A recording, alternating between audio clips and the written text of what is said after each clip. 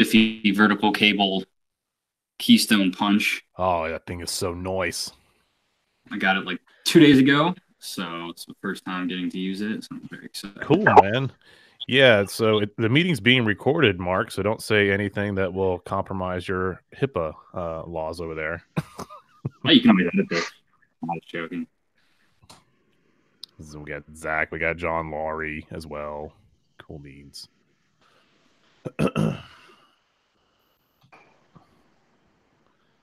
Let me share my screen and we'll get started.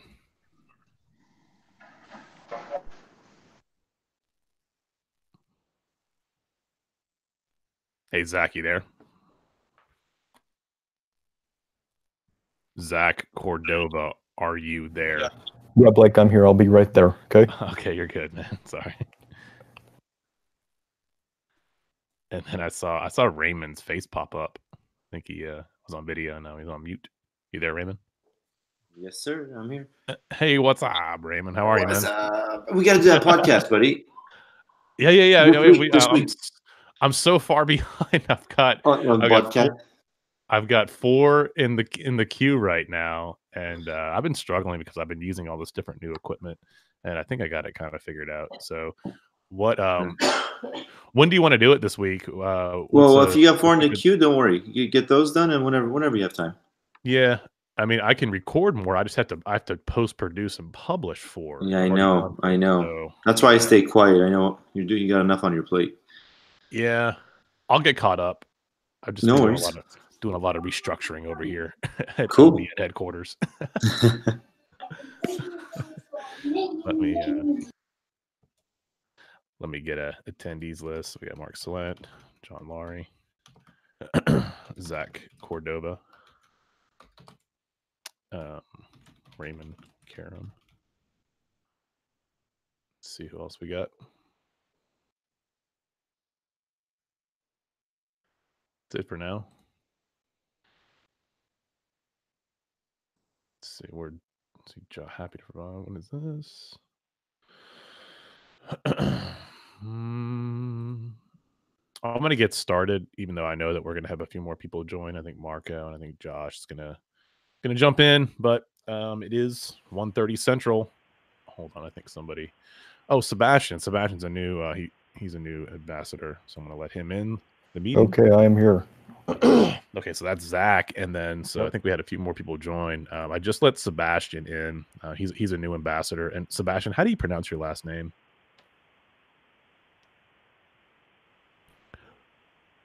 Sebastian's on mute right now. We'll come back to you.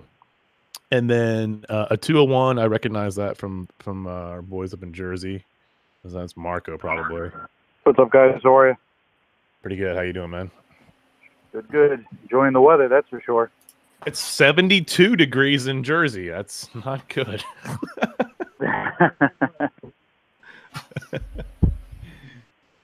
And then I think Christina joined as well. So the 901 area code. Is that Memphis? Where is that exactly? Christina? Memphis. Hey, everybody. What is the 901 area code? Memphis? Memphis. Oh, my gosh. I'm glad you're here in Nashville. I don't like Memphis. Me too. I don't like Memphis either. It's all right. All right, so we got Marco Chaffee. We got Marco Chaffee. We just lost all of our Memphis listeners and ambassadors. So Marco Chaffee. Who else? Christina Baker is in the house. Dude, what about Cleveland though? Cleveland rocks, bro. I love Cleveland. You know that.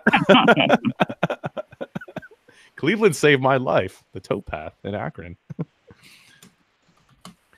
What's up, guys? Who dat? Sebastian. There. Hey, Sebastian. How do you pronounce your last name? Usami. Usami. That's what I thought. Just want to make sure though.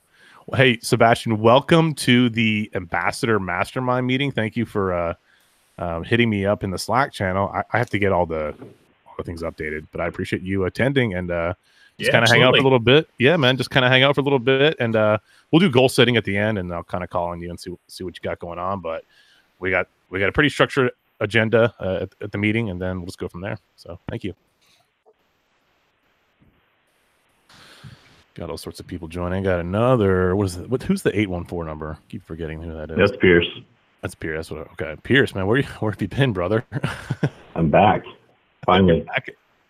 Thought you were dead. Nope, no dead.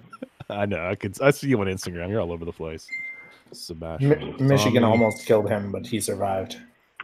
What happened in Michigan? Michigan was fine. Shut up. Okay. Is that Chris Tiffany? Maybe. It is Chris Tiffany. And who else am I missing? There's a couple other people that came on. Chris Tiffany, but then Christina, put your phone on mute, and then Pierce, put your phone on mute. You're tapping away on the keyboard. What's the mute key? Pound 6? Oh, I don't know, man. Last time we put you on mute, we couldn't get you back, so just kind of. I know. Just keep the noise floor down, I guess. Okay. And we got a lot of people in here. Holy crap! Got Mick from First Point Comms. He just joined. What's up, Mick? Hey, Blake. Happy New Year, everybody. Happy New Year, man. Hey, Mick, how are you doing in Australia, man? It's so sad what's going on. I know, it's crazy times, mate. Yeah, the whole east coast is just having a really hard time at the moment. Sort of Is it impacting you in Melbourne at all? Look, not really. No, it's Melbourne's sort of more on the southern end, but it's it's very close, and but not me personally, but when we were away on holidays after Christmas, we were fairly close enough. We could sort of from a bit of a lookout, we could see, it's just strange seeing a red glow in the distance. Wow, very eerie and crazy, man. It is so sad what's going on. Yeah, no, it is. It's sad for the wildlife too. It's gonna cause a lot of problems. Yep. Well, thanks for joining, man. Yeah, actually, I had a couple of guys reach out to me actually, and to mention or to ask how to donate and things like that. So it was really nice. A couple of the Low Voltage Nation guys. So it was really nice. That's good. Good. Yeah. Cool. All right, let's get started. We're kind of behind right now. We got a full packed agenda once again. My name is Blake, and thank you for attending the Ambassador Mastermind meeting. Put your phones on mute, whoever is clicking away there. I know you're getting after it, but put it on mute. Cool. I'd like to start out with a quote. This time I did a big old picture of Albert Einstein. He's one of my favorite dudes. He's so smart. Creativity is intelligence having fun. That's, for me, I'm a creative person. At least I think I am, and I like to have fun. And that's a lot of the reasons what we do here, what we're doing here at Low Voltage Nation is we're finding creative ways to solve problems, and we're having fun doing it. At least I hope we are. We'll definitely be having fun at the meetup. I think, Marco, you said you're going to be at the Marriott, and then Chris Tiffany's going to be doing the after party at the Marriott. So I don't know what's going on with that, but it'll be fun for sure. The purpose of this meeting is to continue building this community, which is growing like every day. We got 40 ambassadors now, most of which are pretty active. As far as I can tell, we got almost 100 people in the Slack channel. Lots of stuff going on Instagram. LinkedIn is huge as well. That's a big growth strategy. What I like to do is showcase the ambassadors' work on LinkedIn, especially, and also Facebook, Twitter sometimes, and also on Instagram. Instagram is where a lot of us have met, and we continue to grow our businesses, our personal brands, and Low Voltage Nation on all these social platforms in a healthy, positive way. And lastly, we like to share knowledge, community over competition. I think Pierce started that hashtag, and a lot of us have adopted that. But it's the darn truth. We're here to build the community and share knowledge, and not necessarily be like competitors. We give each other business, and we give each other encouragement to do better and meet the gold standard, which is another big purpose. I'm actually going to put that in the purpose right here, so we keep that in mind. That's a big topic today and every day. Gold standard. All right. I think I pressed record. I hope I did. Let's double check. Yes, I did. Okay, it's being recorded. It will be published on YouTube. And I also published the meeting agendas on LinkedIn to just kind of showcase what we're doing and tag everybody that's attended, and go from there.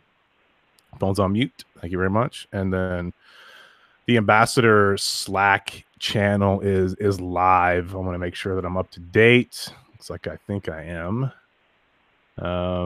Yep. So if you have any questions or want to drop any relevant content like pictures or videos that are relevant to what we're talking about, please do so in the Ambassador Slack channel. And while I'm on this topic, for the meetup, I've created a meetup channel. So anything that pertains to the meetup, please use that. If you're lost or if you have any questions or you want to interact, if you're remote and not attending the meetup in person, this is where we're going to be interacting during the meetup. Got a couple organizers, myself, and then Marco. He's going to be providing us with some wisdom around the resident automation stuff.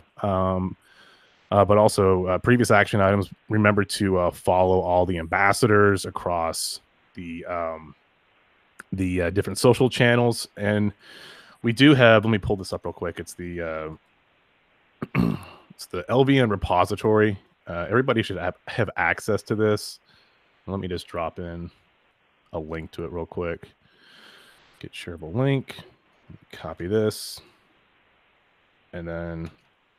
This has a lot of information in it. One thing especially is the ambassador contact list. So Eric Winders has been maintaining this. We did some workflow analysis and came up with an onboarding process that Eric Winders has taken charge doing.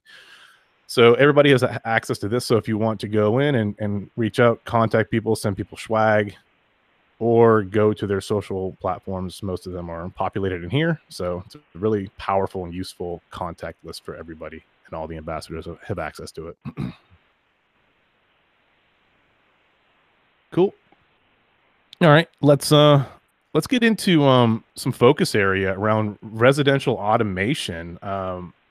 So it's a pretty hot topic for, I think, for a lot of us, and me as an end user more so. I have to turn off a lot of my devices in my room because there's so much Wi-Fi going on. I think I have like 9 light bulbs and some Google Home devices and all this stuff, and it has to be controlled across many different apps, which is annoying. I don't like it. And then one of the discussions that Marco brought up was what he's seeing in the industry as an installer and integrator is that these things people want them to be simplified. So Marco, just kind of let's start talking about what you have on this list and how it relates to what we're seeing as a shift in the industry. Yeah, absolutely. So like you and I had briefly touched on it, where, like you were saying, no one really wants to deal with multiple apps. And that's the biggest thing that we're starting to see shift-wise through the.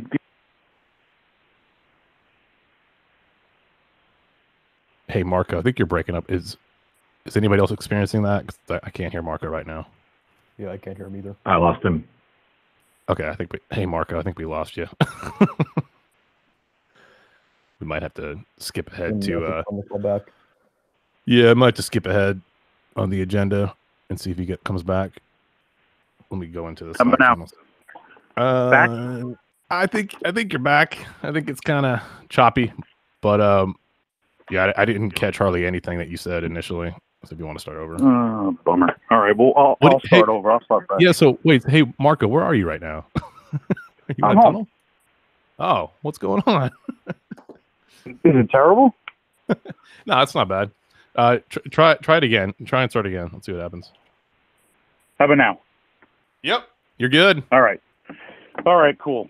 So one of the big things that I really see in the market is, like you're saying, Blake, everyone's got these apps, multiple apps, and they do all different things, and everyone wants essentially a single point of communication, a single point of interaction, because nobody wants all these multiple apps. How do I control this? What about notifications? So the big thing that we've really been seeing and dealing with is, again, not to plug, but Alarm.com seems to be one of the easiest, most streamlined, really integrations overall, as far as what you can do with it, interface, how simple it is to use, and just really without any training.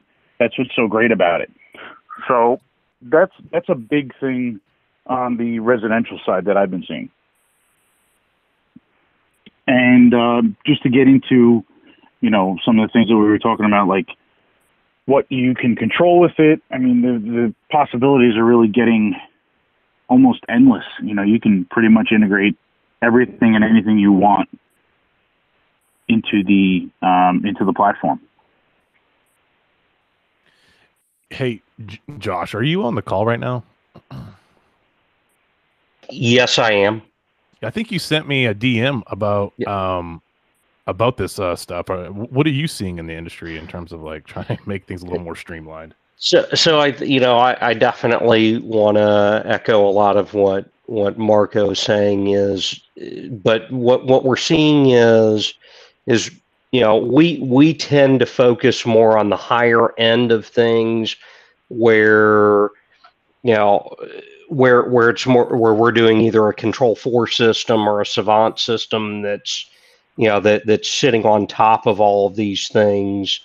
And it seems like we're having kind of this either I want all of this stuff, I don't really, and I'm I don't really have a budget, and that's not for real, but they've got higher budgets, or it's I've got all this stuff, but I want you to do it for me, and that's that's the thing that that intrigues me about learning more about alarm.com and some of these other solutions to kind of understand how those of us that have been in this realm for a long time, how we do things like that and remain profitable.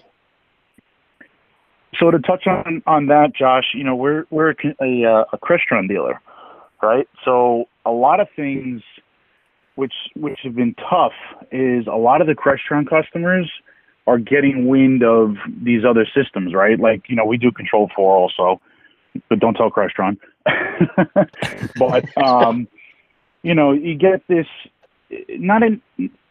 I hate to say they get a bad rap, but Crestron has been around for so long and so many dealers have tarnished the name that it's so hard to get them back into, so to speak, good graces.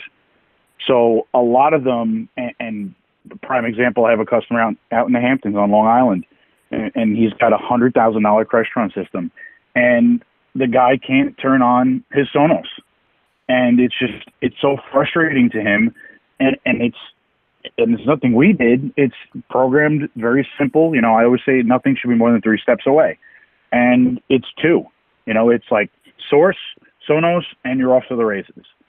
And I think it's just some of these systems have gotten such a bad rap that when people hear of like these other systems, like, oh, let me try Ring, let me try Nest. I think because it's new and the system was originally geared for application-based control, that people don't think that, like a Crestron or a Control4 can do that nicely. So I've been seeing that also.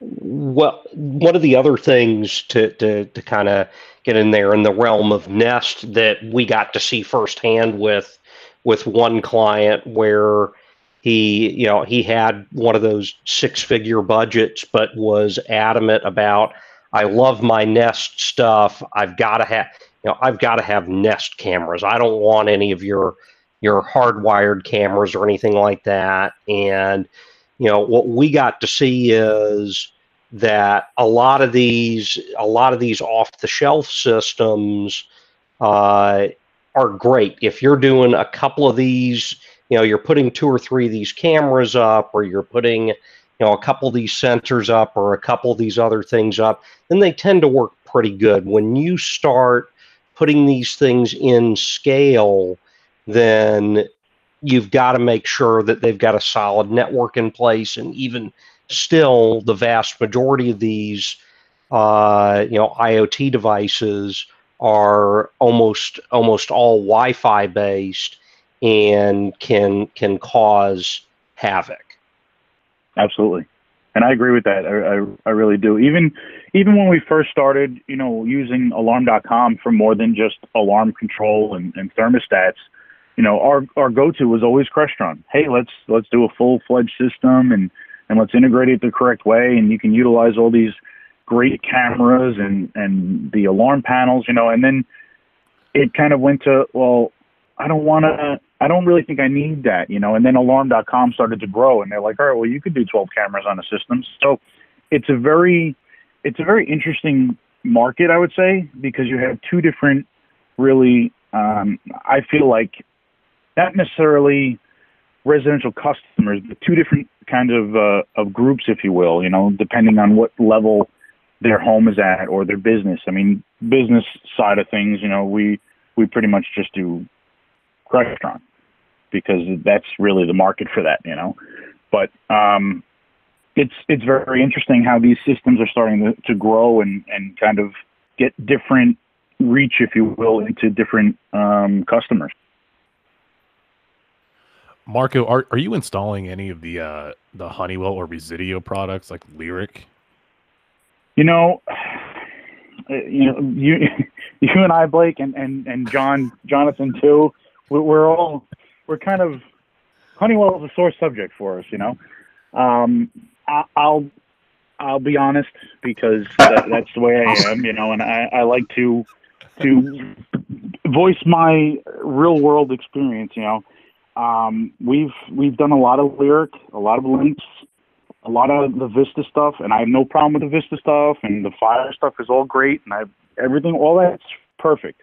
But when you get into the Honeywell automation, quote unquote, or hey, my thermostat wants to talk to my Honeywell panel, it gets real gray, and their support is kind of like running and trying to reach the other side of the Grand Canyon. You're not going to make it. And it's been frustrating. It really has. So I've really stayed away from it. Now I'm doing 2 gig, Qualsys, that kind of side of things. Well, so I was wondering how the Lyric stacks up against something like an alarm.com product. Could you make a comparison to that in terms of like ease of use and on the automation side? Big difference. It's probably, you could program, one of the 2 gig panels or a Qualsys panel from like leaving your shop to the customer home. That's how quickly this thing can be done. And the Honeywell stuff, I just feel like sometimes the contacts read, sometimes they don't learn, and then sometimes the cell card stops responding, and then you call Honeywell tech for AlarmNet, and they're like, well, the radio's fine. So I just feel like that they tried too late to get into the game, I feel like. And it's just now creating this big stir or this big wave of the dealers are now getting tarnished because they're like, well, if we're going to do some automation stuff, we're going to stay away from the Honeywell. If we're going to just do a basic Vista, like a 10 or a 20p, cool, all day, go ahead and run with it. But I feel like a lot of it is just, it's been tarnished already, Yeah, I was tasked with doing some promo stuff for Lyric, my previous company, and I started playing around with it, and I was having a really difficult time installing it, and then the automation stuff wasn't really working that well, and then I quit. Yeah. It's this stuff, right? You may or may not have heard the term, and I'm sure other guys probably have. Lick and stick, right? That's the way these things are. You have to compete with the big boys. You got your ADTs, your Slomans, your P1s, and all these companies, all they really do is sell. That's it. Here, you want an alarm here? It's, $59 a month for 3 years. Give me a contract. I'm out the door. So when you can offer something that's more of a, hey, let me add lights, let me add bulbs, let me add water sensors, and you can kind of tailor it for every customer, and it can be done efficiently, and you don't have to call tech support every time you go to a job. That's what wins the business. If I have to send a guy to a new home and they have a cell problem with the radio out of a Lyric or a Lynx, they'll be there for 2 hours. You get a problem with like a 2 gig panel or Qualsys, and you have to call, let's say, alarm.com, or you call 2 gig, you get tech support pretty quick. Alarm.com is sometimes you have to wait, but the 2 gig guys and the Qualsys guys are a lot quicker than the Honeywell guys, and they know their stuff inside and out. And again, I'm not ragging on Honeywell because we do a lot of their fire stuff. Right. And I just think that they had their niche, they have their market with the Vistas and the older style panels, and they're just now trying to get, you know, last 5 years into that automation side with these quick panels, and it's just the gearing, the programming is just, it's not there. So what about some of the other items on this list? You have, you know, like door locking, energy management, you know, camera, fire and smoke. What were your thoughts around some of these other items that you have on the list, Marco? So what's really nice is, you know, you can have a system where you have an alarm, right? You put the alarm in, cool, I have, you know, 10 zones, and awesome. And then you get the customer and says, well, you know, maybe I want to add, I'd really like to put my outside lighting on it because that's where I have problems, or if I'm not home, I want to be able to have that triggered remotely. So all these things can be almost a la carte, right? You can just add them as you go, and they can all be tied into back to, we'll use alarm.com because that's really the focus on in this section, I will say, where, you know, all this stuff, you arm the system. All right, I'm leaving, or let's say I forget to arm the system, I leave for the day. When you get to a certain geofence, whatever you want to set it, you know, a mile, 5 miles, whatever it may be, you can have all these other scenes and trigger points hit the system. And they can say, all right, hey, I want, you know, when I'm X amount away, I want my lights to go on, or I want to make sure my garage door is shut. All these cool things that really give an added feature set or an added, I would say, sense of security to the customer. You know, and what's very nice is, as well as, like, as you get into the other items, you get your fire, you get, you know, your energy management. All this stuff can be tied in with the same platform, and you can get reporting, and you can really see everything. And another big part of it is what they call wellness, right? So say you have an elderly person, whether it's, you know, your grandmother, your mother, your father, whoever it may be, you can have the system monitor the motion sensors and monitor the doors and the windows, and you can tell just by looking back at the web interface or the mobile app that, you know, so-and-so is moving around the house, or, you know, maybe you want to have the pendants, right? The pendants are big, and if they have a slip and fall, they can just press the button and the pendant will call out. Or if it's tied to like an Apple Watch, if they have the fall sensor activated, when the watch senses that fall, it can then call out to central station.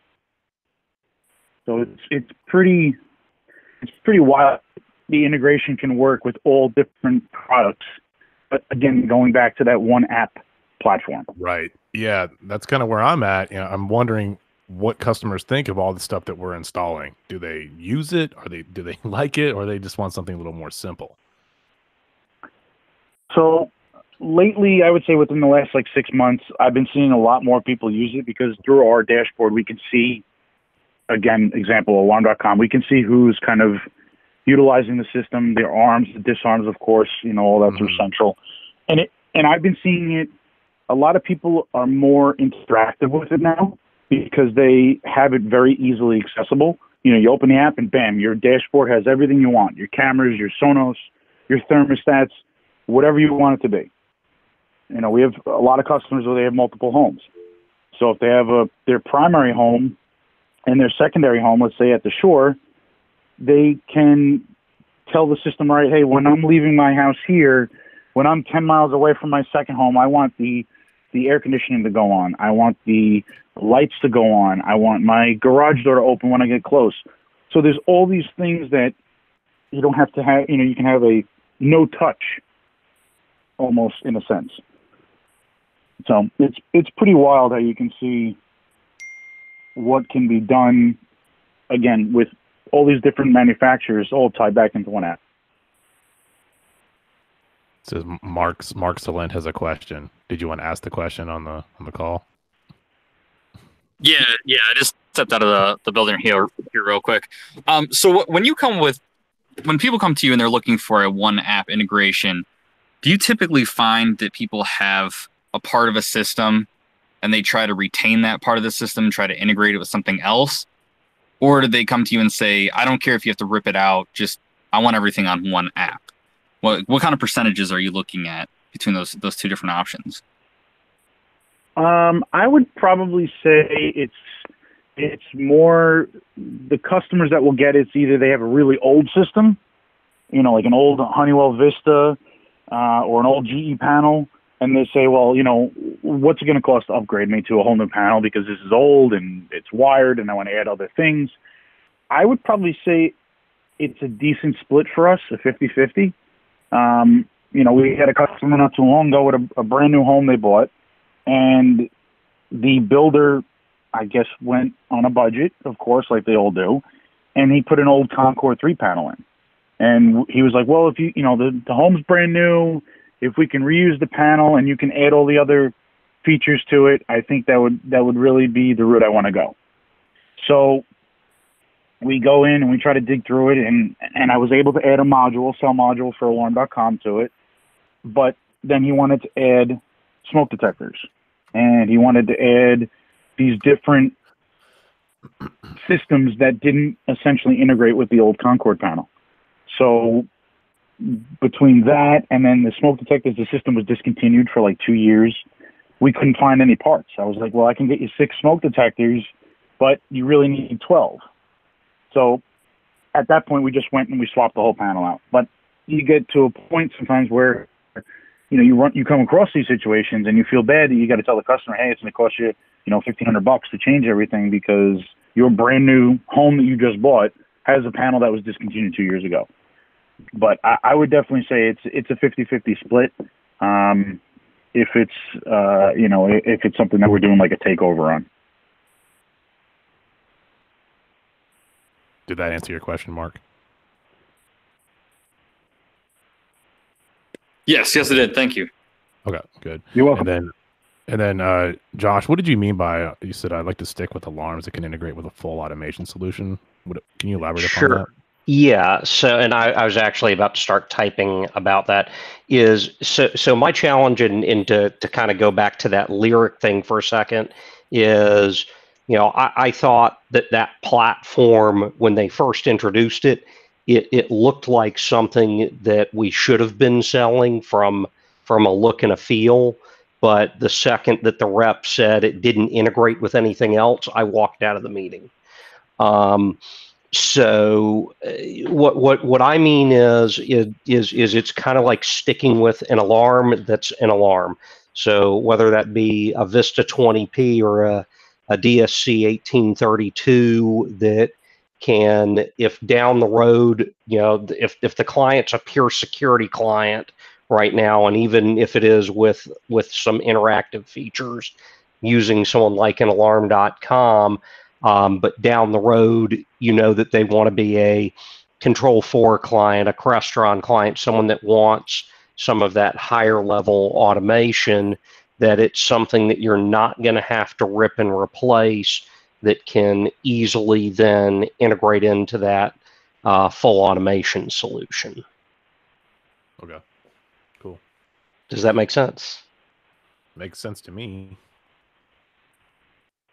So, Raymond, thanks for your input. Did you have anything else you wanted to mention around alarm.com, working with those different manufacturers?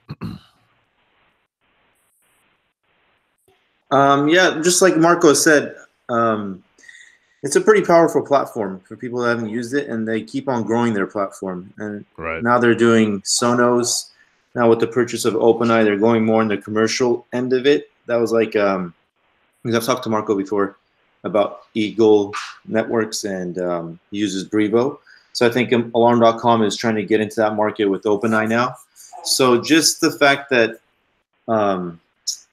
they really make it simple. Their interface is really simple. I know that right now they're a little bit larger on the residential end, but they are getting into the commercial end. On the camera side, the only thing I don't personally like is that you can't pick your own cameras. They're sort of closed on their own cameras for now. But I think that purchase of OpenEye will make it better. But we also come across some customers who have older panels that Yeah, we could get they have what they call a alarm.com sim module that can make like Honeywell panels or Power Series, DSC Power Series panels work with alarm.com. But sometimes I've noticed, at least with us, when that customer has that mindset where they look to have some integration and have some automation, and you show them a newer panel like a 2 gig or a Qualys where it's a nice touch screen, it's a 7-inch screen that has nice features. Like I remember in our last meeting, one of the gentlemen mentioned about Qualys not being able to swap the cell modules on it. I spoke to Qualys, and I think for 4 or 5 years now we're okay. And when they do that sunset, they'll probably give a decent discount to swap the panel, because right now if you get a typical cell, alarm.com cell, it's give or take $200, and they're looking at the panels probably being 100, 150 bucks more than that. But in that 4 or 5 years, you're getting a really nice panel. It has an integrated camera that could take pictures of whoever disarms the alarm, that has a built-in crash and smash sensor. It could when it takes pictures of the person, it could send it to the app. So if you have kids in the house, you want to know if they came home alone, it has a built-in glass break sensor. It even has tutorial videos on how to do certain things so they don't have to call us, like swapping out sensor batteries. So they're and like Marco was saying, they're pretty powerful, and they're very easy to use. Like I have 3 guys in my crew, and it doesn't take more than once or twice to teach these guys. And their customer service is unbelievable. And now they have on all their radios, I think they're dual path. So with the Qualys, you could do cellular and Wi-Fi, and like the hardwired panels, you could do a hard Ethernet connection and cellular. So sometimes when I have an app with my monitoring station, when we send signals, honest to God, like I'll refresh as soon as I send a signal. Within I'd say easily less than 10 seconds, I get the signal. So I don't know. To us, it's been great. Like we just did a volunteer fire department, and the chief wanted to see who's coming in and out of the door, so we put a Z-Wave smart lock, and that automatically disarms the alarm. Now then he wanted a thermostat because it's a volunteer firehouse, so half the time there isn't too many people there. So he wants to be able to control the temperature, and doesn't take much to do. So I'm just excited this year. I want to try to make it to ISC West to see what they're going to do with OpenEye and what direction they're going. Yeah, it's exciting what alarm.com has going on, at least in my opinion. And I would like to actually get one of the guys there from their marketing team, or maybe like even somebody on the technical team, to get on the podcast and talk about some inside baseball stuff if anybody has any contacts. Yeah, I got a contact. There's a guy who travels. His name is, I think, Jameen or Jasmine. I'll get his contact. I've been to 3 of his trainings, and he's a very nice guy. He's very, very knowledgeable. He's actually one of the first 40 or 80 employees they had. So cool. Yeah. So action item for you, Raymond. Thank you. You just you gotta get me a so get Blake contact for alarm.com. ADC alarm.com. Yep. Cool, man. Just send me a DM or drop it in the ambassador channel, and I'll follow up. For sure. Cool, Thank man. you. Thank you. Yeah, and keep me posted if if Raymond, if your guy doesn't get back to him, just let me know. Okay. I'll get my guy on there too. Okay. But yeah, sounds you're right. good. You know, they're awesome. They really are. I think the biggest thing too is that they're also, I don't want to say proud, but they're also involved with the platform and how everything works. You know, it's a continuously evolving ecosystem. You know, they're always putting advanced information into it, and they're like, hey, what can we do next? How can we do this better? And they're almost kind of like a Snap AV in my eyes, where they're always looking to see what can we do. And you know, Snap AV just bought our Control 4. So it's companies like that really help make all of us grow, because we don't have to keep looking for other companies to say, all right, what do we have to learn next? What do we have to do next? How do we make this ecosystem get better and better? It's always easier for us when the companies that we're working with evolve as we evolve. So I think that's big too. Right. Cool. Did anybody else have anything they wanted to add to the residential automation section? If not, I'm going to have to move on. We got a lot more to cover. Going once, going twice. Yeah, Cool. one quick thing. I'm just curious. What's yeah, everyone's go-to panel for their all-in-ones? I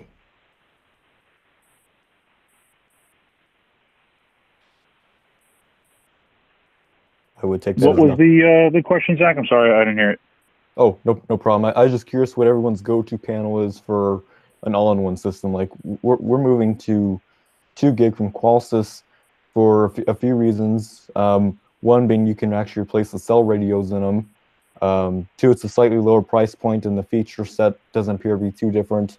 And then also all the peripherals are quite a bit cheaper than what you could find like with PowerG and Qualsys, or even Qualsys' own sensors that they manufacture. I'm not sure who OEMs those unless they do.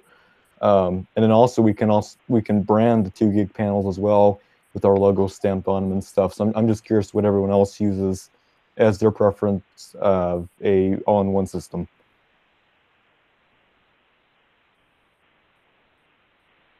Zach, we've been using the 2 gig, I'd say, for the last probably year and a half, 2 years, going away from the Honeywell Lyric side of things, and they've been great. Okay. Glad to hear that, because we just installed our first 2 gig panels, so interesting to see how they work. Yeah, Zach, me personally, I'm going towards where you're going away from, just because where we live, a lot of our local dealers are DSC dealers, and we have in Northern California, most likely a lot of the dealers have been DSC dealers. So I just like the feature of the Qualsys where I could get the Qualsys panel with the DSC radio built into it. So when I do a wireless takeover, I don't need to get a translator from Resolution Products or anything else. And I've always thought about 2 gig, but since I've always been a DSC guy, the PowerG stuff, just to have it as an option, just in case it's in house. Like we did a pretty big house at a farm. We live in an agricultural area where they had a shed that was like 100. It was like over 200 feet away where they stored all their tractor stuff, and just with the PowerG worked great. So for me personally, for right now, I'm enjoying Qualsys. I've thought about 2 gig, but we're slowly going towards Qualsys. So, and we get great pricing. So if you ever, if it's a pricing issue, you just send me a DM, and then I'll put you in contact with our supplier. Just curious, what supplier do you guys use? What's the what? Who's your guys' supplier? Oh, we use Custom Electronics Supply. They have a branch in Manteca, California, and in San Jose. And I've been with them ever since I started, just because they're about 25 minutes from where we live. And they're like more local guys. They're smaller, and they care. So they give us, if somebody hops on with national pricing, they'll share that national pricing with all of us other dealers. So that's awesome. Yeah. So send me a DM, and then I'll be more than happy to help you out with that too. Okay. Thanks, Raymond. Appreciate it. Yeah. Cool. All right. Let's move on to the rack and the parts list. So I'll kick it over to Zach here in a second. I think we're actually looking pretty good. I got the Cisco stuff. I got the 10-port optic stuff, and vertical cable is en route. Zach, what other information do you have for us? Well, I think we're pretty much on the up and up on getting all of our equipment in. I am actually, which I could drop the picture in the ambassadors channel. I think you approve of the design I was going to do for that 3U rack mount deal. Brandon Weber sent that 3U rack mount blank out to me. So at some point today, I'm going to be cutting the holes in it and putting in the low voltage brackets. Cool. And then we can put the keystones of our choice in there and have a nice solid place to plug in on the rack and kind of simulate a working network. So that'll be coming from me here in a few days. And then all the vertical cable stuff is on its way to you as far as I'm concerned, other than those 6-inch yellow slimline patch cables. So I know Marco said that he can send those in to you with the shirts, and that'll be taken care of, so we don't have these long 1-foot patch cables going from one need to the next. Right. Yeah. Is that the case, Marco? You have some of those 6-inch slim lines? Yes. Yellow. Okay. Do you have 24? Is that the count? Zach? 24, I believe. Yep, 24. Okay. Maybe one. Maybe I'll throw in a bonus one. I'll give you 25. You gonna give me 25? You can do that for me, Marco. Thank you so much.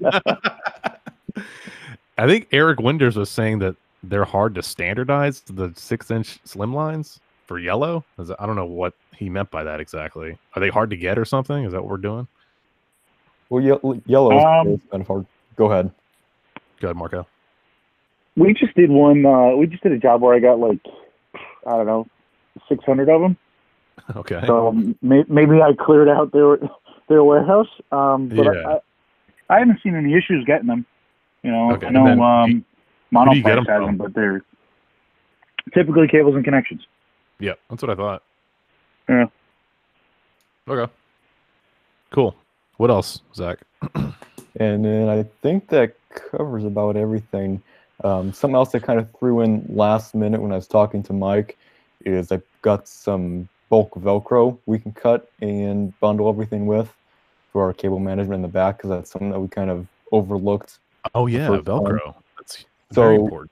Yeah, we're getting a white, black, and blue, so we can cut it however long and then just wrap it. And then kind of what I was thinking, because we're gonna have this open frame rack, some of the stuff that we're not gonna punch down going anywhere, like some of the drops from the data patch panel would be going down to those jacks for actual functioning cable. But the rest of everything, I thought we could maybe bring it up out of the rack as if you're going to go into ceiling, like maybe a foot or so, and just cut it off and Velcro it, as if you just chopped it off going into ceiling and took it with. So we have kind of a display model, and we can just bundle that up and Velcro it. Exactly. Yeah, I was thinking about that today, actually. And I know that Chris Tiffany mentioned that he was willing to get some sort of backboard for it and conduit, which I don't think we want to do at this point. It might be too complex. But as long as we can kind of bundle it up and make it look nice with Velcro as it comes out of all the patch panels, I think it'll look good. I actually think that's an awesome idea. So we could put the plywood on the back of the rack, rack will support it, and then have like a 4-inch riser conduit with a bushing on each end, and just have a cable clamp on there. So that's actually a great idea. You just run it up there and then just cut it off a little ways from the top of the conduit. That's actually a great idea. Yeah, we just got to figure out how we're going to store this and transport it for the next meetup is what I'm a little concerned about. I don't want to have all these. Well, the easiest way to really transport it would probably be to just use 1/2-inch plywood or something like that to just screw to all 6 sides. So it basically just turns into a crate.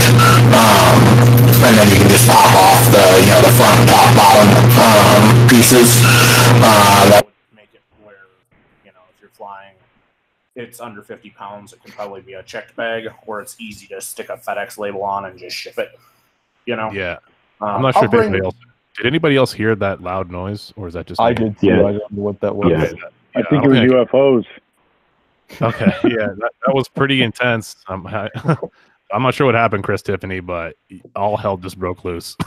Well, my apologies on that. I don't know what's going on. We all have tinnitus, so it's quiet over here. I know I missed the last couple meetings about the rack and stuff, but are we actually mounting it to a backboard for display purposes at the hotel? I don't want to. I think it's a kind of a good idea. We're just going to let it lean on the table then? Yes. Okay.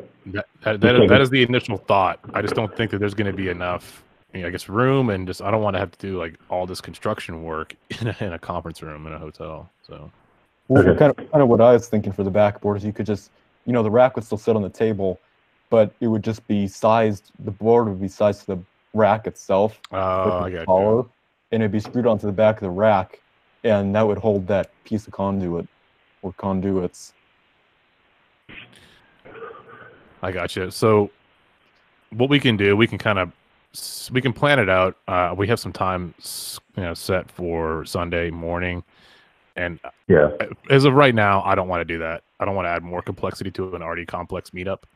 Tell you what, I'll bring what needs to be done for that and we can choose it. Like I don't, worst case scenario, it stays in a corner of the room and doesn't get touched. But I don't care. It's literally nothing cost wise, and I'll just make sure we have it. If you can bring it with you and it's not more additional like trips to Home Depot, then yes. Nah, that's easy. I'll cut it first at the office here and just attach it. So send it. Sounds good, man. Thanks, Chris. All right. Let's see what else we got. Make sure you RSVP. We got a lot of people coming. We capped it off at about 25 to 30. I don't think everybody RSVP'd on meetup.com, but it would be helpful if you did. So there's going to be a lot of people there, I think. And then core team, Chris Tiffany, Marco Chafiat, Christina, Kramer, myself, Pierce will all be there prior.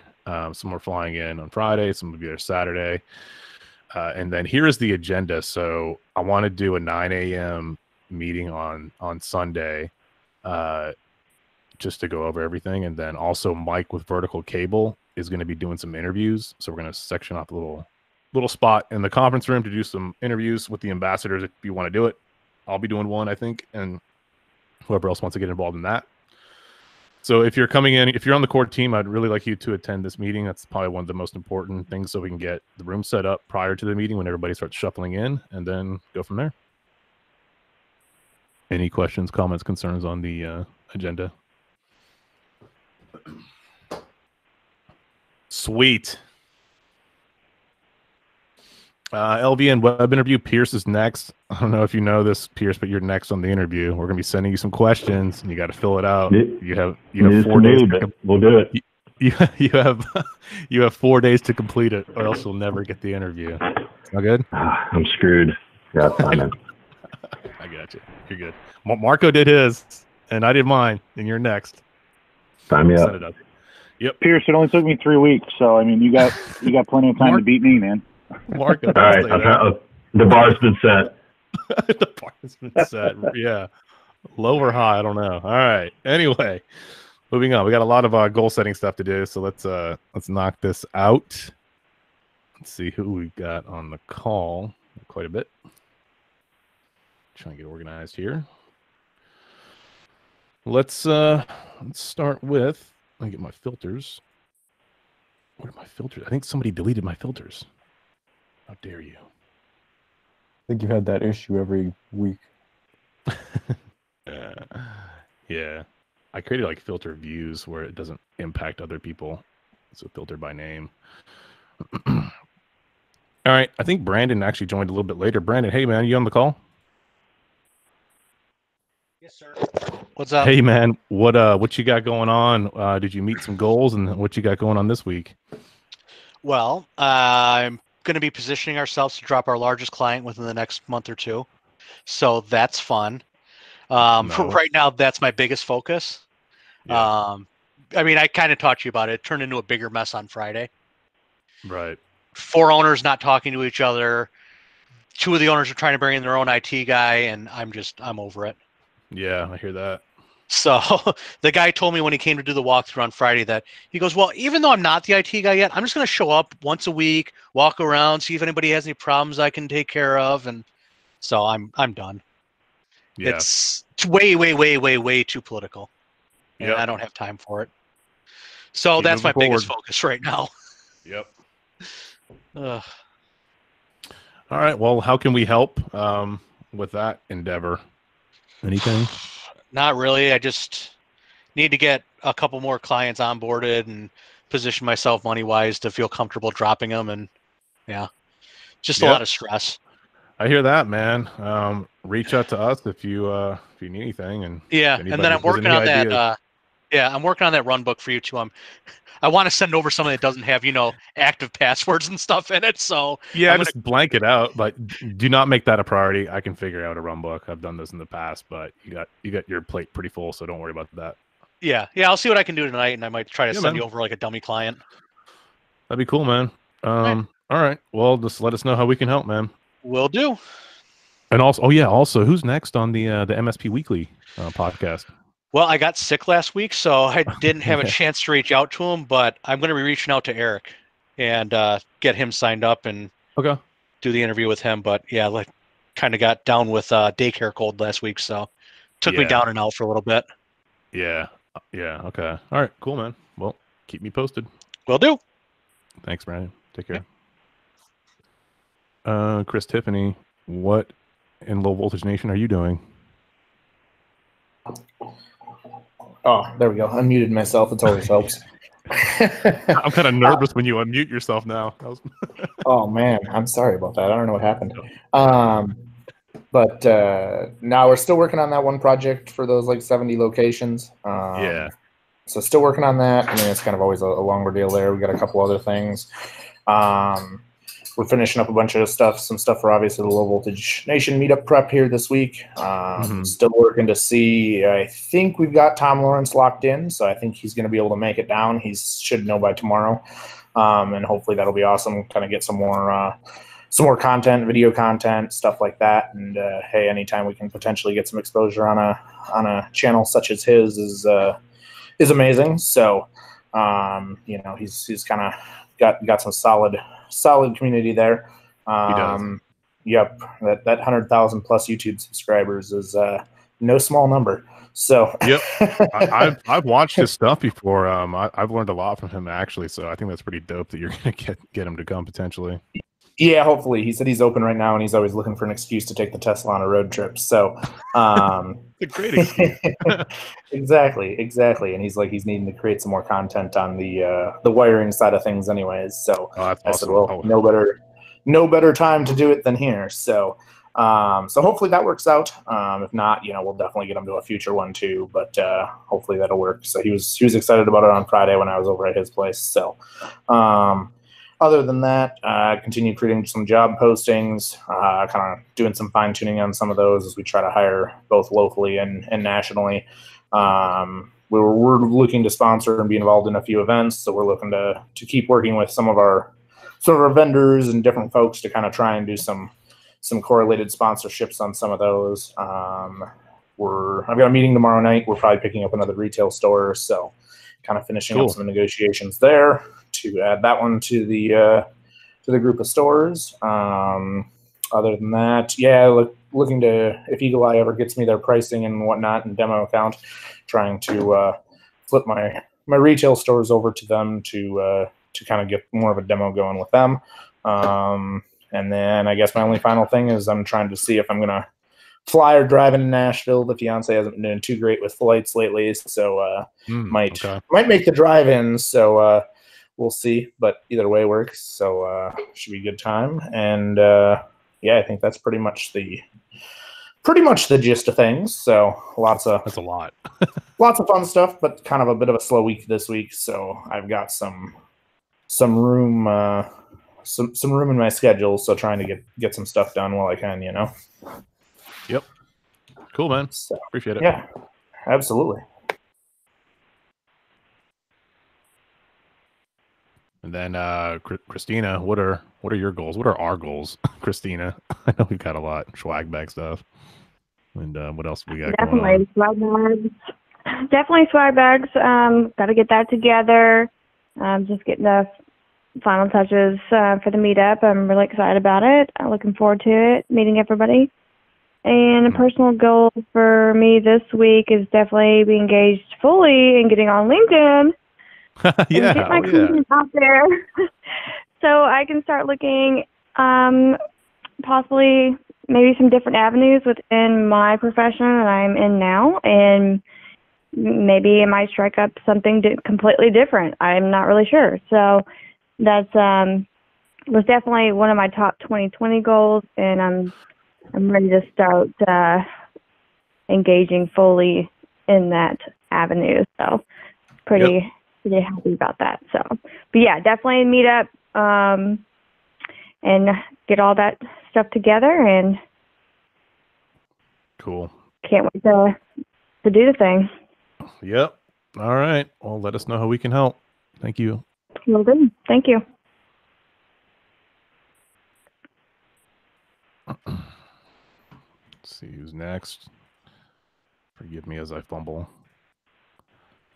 Eric's not on the call. I don't think Jacob's on here. And then John Laurie. Are you ready for? Are you still doing the demo with Guardian? Yes. Yes. Yes, it'll happen. It'll be informal, but it'll happen. Good. I've getting ready for that. In terms of my goals of last week, I have not quite got the whole Apereo milestone that I wanted to, but so I'm deferring that to this week. Did get my Nashville travel arrangements taken care of. It turns out that one of my old fraternity brothers from school lives in Nashville, and so I might be crashing with him, which will be nice. I haven't seen him in about 20 years or so. Oh, cool. Wow. That's awesome. Cool. And then today I'm submitting my proposal for that LVN related job that I talked about a couple of weeks back. So that's finally getting underway. And this is more the formal proposal so that they can write the check on, which is nice. That's awesome.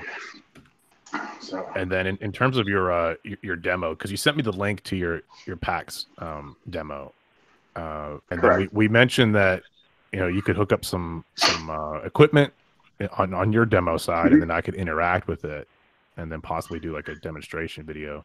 What I'll have that steps. I'll have that done like tomorrow or Tuesday. I'll just right now the equipment that I have a Pelican case that I'll probably be bringing that has various equipment and that stuff I have currently connected to a Genetech system, so I need to do a little bit of reassignment in the lab, but I'll get that done by Tuesday. Cool. All right. Let me know. And then maybe when you're on site, maybe if we have any time, we can go over some stuff. Maybe get some content, do a little promo stuff. I don't know. Just a thought. I appreciate that. Thanks. Yeah, I'm on. Cool. All right. Thanks, John.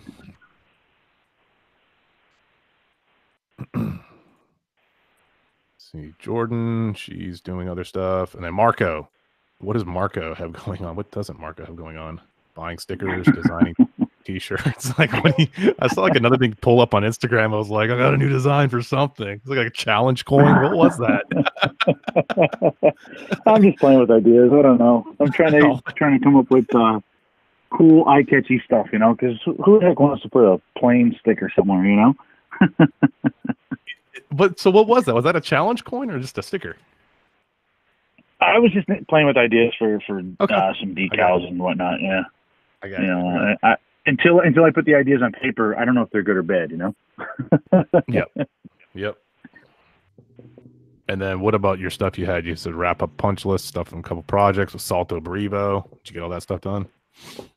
So the Salto Brevo we pushed to this week. The building wasn't ready for us. They're not painted yet, so we can't really get in there and start putting that final equipment in. So it's probably been pushed a couple weeks. Have the parking gates. We're still waiting for the contractor to pour the concrete island slab, so we can't mount those. But we are getting the cameras fired up in the access control at that site, so that's good. The end user will be happy to have that all taken care of. And then this week, bunch of meetings, new opportunities. Got one of the bigger communication contractors out this way actually reached out to us or me on Instagram and wanted to discuss some jobs that he was applauding our work. So that was kind of impressive to hear directly from someone of that caliber. So that was cool. So meeting with the CEO this week. And then a couple other jobs that we're going to review with some new developers and hopefully get something on the books for them. Cool. That's pretty cool that somebody actually saw your stuff on Instagram and they were pretty high profile. Is that what I heard? Yes. I was kind of impressed myself. All that hard work finally has paid off on Instagram. Finally. Those pictures, I tell you, those precise pictures. The watermarks and everything and your stickers everywhere. I love it. That's it. All right. I skipped over Josh. Josh, sorry about that. I don't even know if you're on. Oh, yeah, here you are. So, Josh, what do you got going on, brother? Sorry about that. Oh, well, okay. Sorry, I wasn't sure if I even had my mic on there. Sorry. You do have it on. I can hear you. Okay, well, that's a good sign then. So let's, got to close out these things. That's kind of vague. Got to finish up a move-in this week for a client. We just got to get the automated shades in and give them the final walkthrough on their system. They moved in Saturday. Okay. That's on a residence.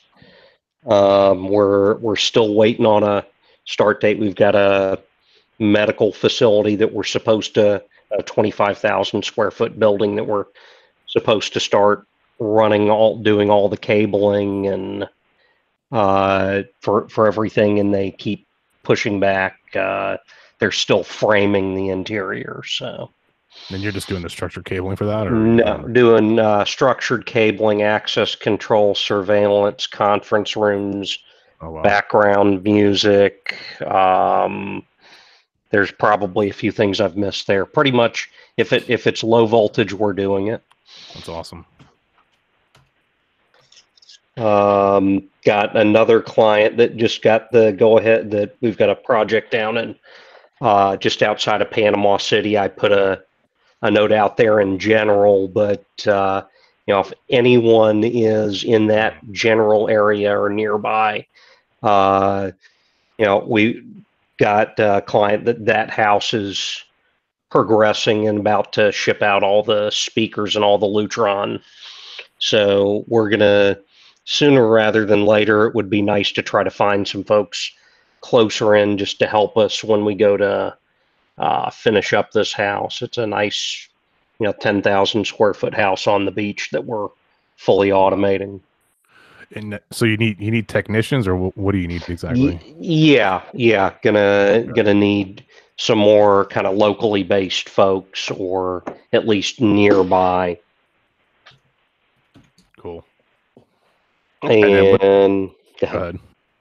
And then we've got a government client that we're trying to get wrapped up on a surveillance and access control job, as we've got all of the equipment in, and they've added a few things, so we're just trying to get that done and get them lined up to get the Active Directory set up for Brevo and take that system live for a couple of sites. Hopefully get that done inside of the next 2 weeks here. Were you able to do any of the social media stuff, the Google My Business and QR code thingy? No, I have not done that yet. I've still been, the way I've been doing that is pretty much talking to a client while I'm there and sending them that link in a text, and it's right about 20% of the time I'm getting a response. So I'd like to come up with a better way of doing that. Well, 20%'s okay, not great, but it's better than nothing. Yeah. Cool. What else you got going on? There's a lot more going on, but that's kind of where my actually we're doing our first. Actually got a client that I met a couple of weeks ago that has a chain of Popeyes restaurants, and we're going to do our first pilot location for switching over their surveillance. At one location, they actually had an attempted robbery this past week, and the surveillance system, surprise, surprise, wasn't working properly. So they called back and said, how soon can you get in here? But they've got 26 locations. So this will be the pilot location, and the hope is that they like what we put in and like what we do, and then we can get the 25 other locations. And it looks like they're primarily still on analog cameras, and it's about a dozen cameras per location on top of switching out the VMS. Cool. Good luck with that. Sounds good. Thank you. Yep. So those are the things off the top of my head. I'm sure there's more, like you said. Yes, sir. Indeed. Good enough for the next few days. Yep. Mark Salent, you still on the call? I think Mark dropped off, maybe. Let's go down the list. Mark is typing in Slack right now. Mason's not on. So, Mick, what do you got going on? You still there? Yeah, still here, mate. Yeah. Hello, Mick. Finally pulled out the Blue Yeti mic last night. Did a bit of a recording over a screencast, I think it's called. So that was pretty cool to have a play around with the microphone. Yeah. So, what do you think of the quality of the Blue Yeti with doing straight recording into the computer? Oh, it sounded much better than what I've ever done before. Yeah, just good. it sounded amazing. I like what's it called? The directional feature of it was, that was great as well. I did have just to test it. I had a bit of music playing in the background, sort of behind the microphone, and didn't completely block it out. So yeah, I think obviously next time I'll just make sure the room is silent. But no, the quality was amazing. Really, yeah. So you're doing instructional videos for online courses? Is that what you're doing? Yeah. So I sort of dreamed up a large sort of, almost a course you might call it. With about a dozen modules. It's sort of, I'm not going to record that straight away, but I've sort of got an outline of that now. But just to, rather than put all the time and effort into that, and not knowing what may come of it, I might just put some smaller tutorials together, just to get some practice and sort of see what sort of interest I can generate, what sort of topics I can teach. So looking forward to the whole process, really, just learning something new and seeing where it will lead. Yeah, just keep documenting the process. I think how I found out about it was you were doing something on Instagram, just showing your little your home recording studio that you put together with your computer. That's right. So the quietest part of our house is the garage. So and we're in between houses at the moment. I might have mentioned before we're waiting to build our new house, hopefully this year. So just trying to found a little corner of the garage and thought, this is a good place than any to just to start with. And yeah, you're right. I might just keep posting things, and you never know what may come of these things. So as the saying goes, you never know who you're going to meet at a barbecue or whatever it is. You never know what's going to come of something to you. Throw it out there and see what sticks. So no, excited, mate. Yeah, looking forward to it. Yeah, one piece of advice is get a microphone stand, like one of the boom stands, so you can get it closer to your mouth, so you can be comfortable. Because I did, I think, 50+ episodes of me hunching over, and I destroyed my back and my forearm from like reaching over to the mouse in like a real awkward position. So get comfortable. That's my advice. Sure. Yeah. No, that's great advice. Do you think the mouth has to be fairly close to the mic? The closer the better.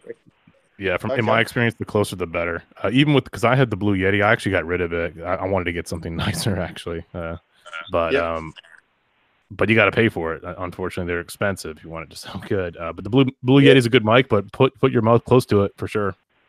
But just watch.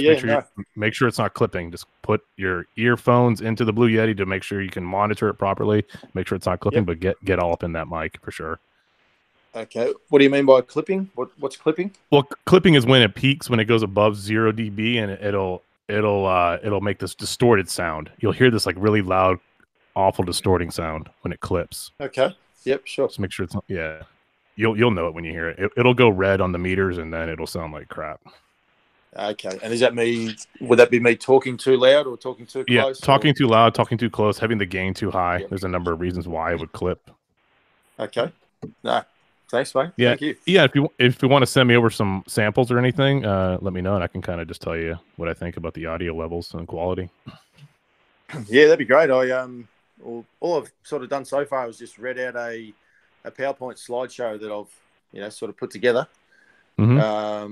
and you're just reading over the top. And I had a quick listen to it back last night, and it sounded okay. I mean, to me, it sounds great. I'm sure you're used to listening to this stuff more, so you could probably find some areas I could improve on. But I will, mate. If I get something, I'm happy to present a bit. I'll flick it over to you. Yep, send it my way. I'll let you know. Thank you, yes, sir. Cool. Pierce, you still there? I don't know if Pierce is still there or not. He may have dropped off. Pierce, you still there, brother?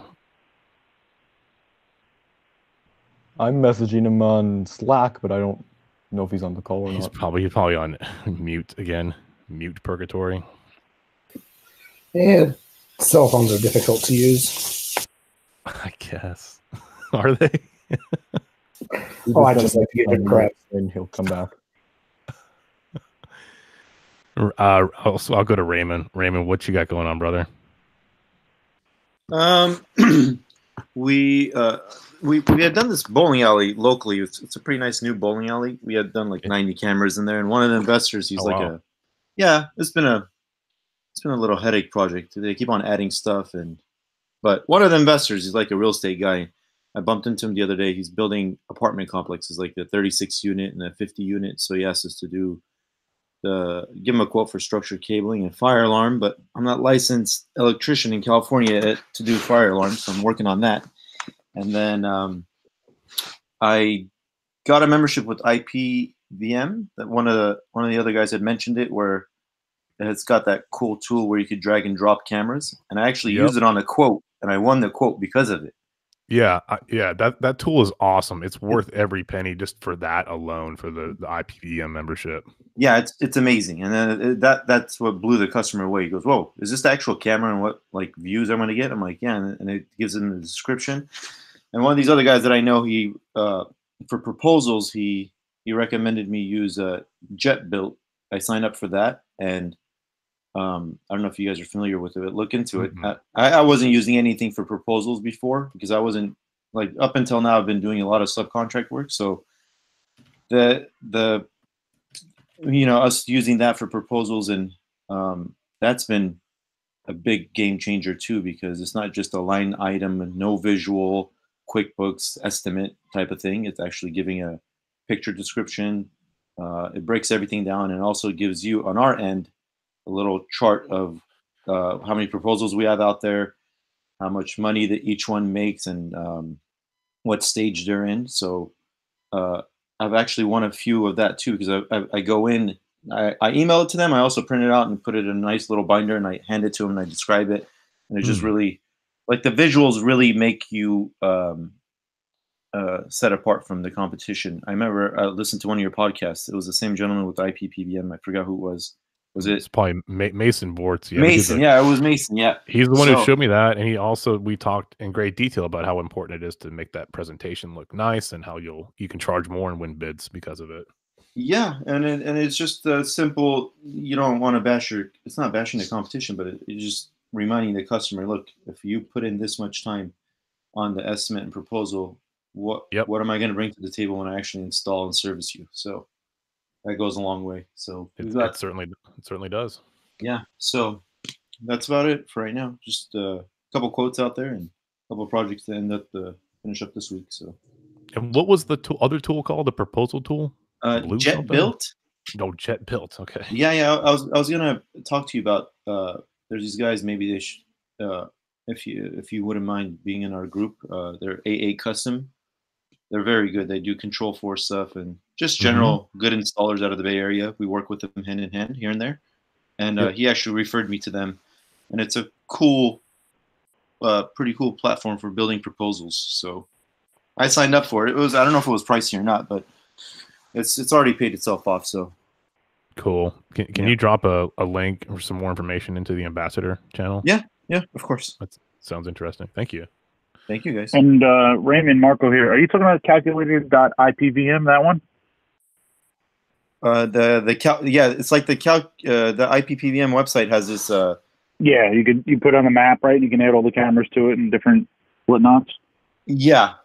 Cool. I haven't seen if I could do it on. I think if you have blueprints of a job for inside cameras, but for like the Google images on the outdoor project we did, it worked great, and that really blew the guy out of the water. Yeah, it's awesome. Yeah, you can upload PDFs of existing blueprints into it as well for inside stuff. I mean, even their articles for $200 a year, it's pretty good. It is. It's worth it. So cool, man. Thank you, Appreciate guys. it. Yep. Pierce said he's back online. Pierce, are you there? Are you? What are you doing?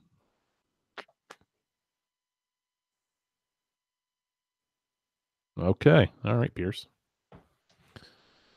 Let's move on to. I feel like I'm forgetting somebody else before Zach. He's like the last one. Zach, you still there? Yep, I'm still here. I thought I lost everybody. Okay. Oh, then Sebastian. Yeah, I got to put him on as well. Yeah, Zach, let's go through some of your stuff. What you got going on? Well, I'm still trying to close on an account for a pretty large lumber yard locally here. They have a bunch of different locations. I'm just stuck on some network hurdles trying to get response out of their IT department. They're not wanting to have all kinds of excuses on network issues for this, which is kind of alarming. Supposedly can't get into. They have I can't think of the name of it right now. They basically have all their routers VPN'd through the it's an MPLS network. That's what I was looking for. And they have all the routers connected through the ISP.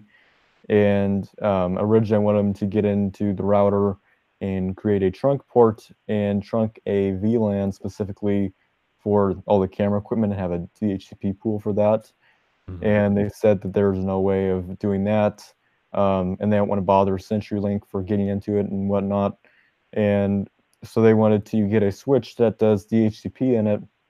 So after going back and forth with ScanSource or Cisco distributor, we finally decided on a Cisco 9200 CADless switch, which after licenses and stuff, it's like a $10,000 MSRP switch to create the IP addresses and stuff. So it's getting complex, and it's just their IT department trying to get approval through them for stuff. It's been quite a pain and a slow process. So, but hopefully we'll get to the end and have a have a good camera job under our belt here. So cool. Fun stuff. What else you got going on this week?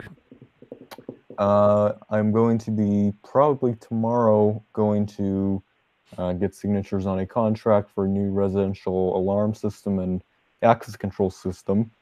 Someone doing an in-home senior care. So I have a lot of people coming and going, and they want to do like a card access. So we're going to use what's the brand? It's an Infinius access control. It's a single door PoE controller, and you can hook all your peripherals to it, and it's pretty affordable for every door you add on to it. So it's completely flexible, and you can remotely manage it and stuff. So it'll be a pretty good little job. A lot of retrofitting different access control equipment and trying to install strikes, and we'll be doing the request exit devices and contacts and stuff. So it'll be a bit of work, but it'll turn out pretty nice. Cool. Anything else meetup wise that we need to focus on? In terms of the meetup, not that I can think of. I think we're pretty well covered on all that. Yeah, and then I saw that Pierce was going to bring a certifier, a Fluke certifier. I think that'd be awesome too. Yeah, that'll be pretty cool. And then he's also going to bring some basic tools for just assembling the rack, if I understand correctly. Okay. Yep. Termination stuff from vertical cable. Cool. Okay, let's try Pierce for the third time. he got back in. Right. Hey, Pierce, you there? Yeah, can y'all hear me? I can hear you loud and clear, sort of. Yeah, you're good. Finally. Yeah. What happened? You just fat fingered and hung up on me? And I don't know. I went to unmute my phone, hung up accidentally, called back in. The system had me muted. So whatever. Okay. Yeah. What doesn't matter? So, what do you have going on this week in terms of goals and stuff? Getting ready to come see you. Yep. Exactly. Okay. No, this week. So, yeah, I'll repack and replan a little bit to come down there because I wasn't planning on bringing tools and shit, but I'll bring some now. And trying to line up some. My main client is starting to ramp back up, but they just changed the schedule around. Everything they had slated for the upcoming weeks is gone. So now I've got a plan for the different sites now. So we're working on that. I am starting to work on a website with Wix, and I am starting to look for more local stuff around State College and not being so reliant on one big whale of a client anymore. Yep. So yeah, that's it. Yeah, cool, man. Yeah, Nashville Yards is a very large development here in Nashville. So if you want any work, man, keep telling you, come to Nashville. Well, I'll come down there and crash on your floor and work for a couple weeks. How's that? Yeah. Cool. I think that's it. I think that's all we got for you, Pierce. Just show up to the meetup, and there's going to be I don't know if you caught that, but there's going to be interviews. Mike from Vertical Cable. I don't know if you wanted to participate in one of those, but I'm trying to get some folks. I think you might be a pretty good person to do that. You're well spoken and you're pretty popular on Instagram. I'll be happy to participate. I'll be there some point Saturday afternoon. Probably. Well, I don't know yet. But some point Saturday afternoon. Yep. Mike from Vertical Cable is going to be there at 11 a.m. on Saturday, and then we have some time slotted on Sunday, but maybe we can do some stuff Saturday as well. So that'd be awesome if you do an interview. We'll make it work. Word. All right. Oh yeah, Sebastian. Hey, Sebastian, you still there? Yeah, I'm still here. So this is actually a pretty long meeting we've had. Thanks for sticking around. What we do is we do some goal setting and then kind of just check in and see how you're doing and how Low Voltage Nation can help you be successful. Yeah, I mean, I've never been huge on goal setting as much as I probably should be. Gotcha. Yeah. But I mean, right now it's just wrapping up a couple projects I got going on, and probably my biggest project right now is I don't know if LVN would be interested or not. So I've really been pushing into the cannabis industry, more on the IT side of stuff, right? So one of the things that we're trying to really do is push and legitimize it. So we're working on a certification program for the cannabis industry. And the idea is to push to make sure that they're HIPAA compliant. They have an adequate, licensed MSP company to manage things. Their access control is legitimate. They have ethical products. And we're looking to get state endorsement so that we can then go and say, yeah, you want to be certified under this certification program, as a distributor, as a producer, as a growery, then you have to have these IT companies in place. And these are our recommendations to make sure that, everything is set up across the board. Right now it's extremely early planning, but I think it's a good business opportunity for everybody around and really allows to legitimize the industry while pushing business for the local providers.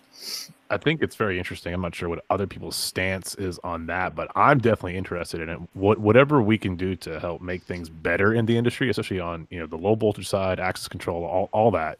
I think it is pretty lockstep with what we are trying to accomplish at Low Voltage Nation, especially around the gold standard stuff. So I'm definitely interested in it. Yeah, and I've worked for the last MSP I worked for, worked with some of the largest cannabis producers in New England. And so I've seen the lack of security and the lack of emphasis on a lot of things. And, like I was just doing an IP scan, all of a sudden I find, oh, look, here's all your access control with default passwords. That's a problem, guys. And they're just like, Yeah. It's like, come on, So yeah, I'm really trying to encourage that. Cool. Yeah, I think that's great. There's a couple of remarks in the ambassador channel already. I think Chris, Tiffany, and Josh Lepton have some contacts or some information around that. So looks like there is some interest. So that's good. Yeah. Cool. Well, anything else, Sebastian, you want to jot down or? No, I mean, it's just general project wrap-ups, I suppose. Nothing particularly exciting. So. Yeah. What is your specialty exactly? What are you doing? I mean, primarily MSP. But I've really been pushing into cabling infrastructure. I mean, as a business, I'm barely a year old, so still young. Okay, and then where are you located? Maine. You're in Maine. Okay. Yes. So Brandon Weber and I, we run a podcast called MSP Weekly. So if you wanted to get on that and maybe talk more about what you do, that's always an option. So just keep that in mind. Yeah, definitely.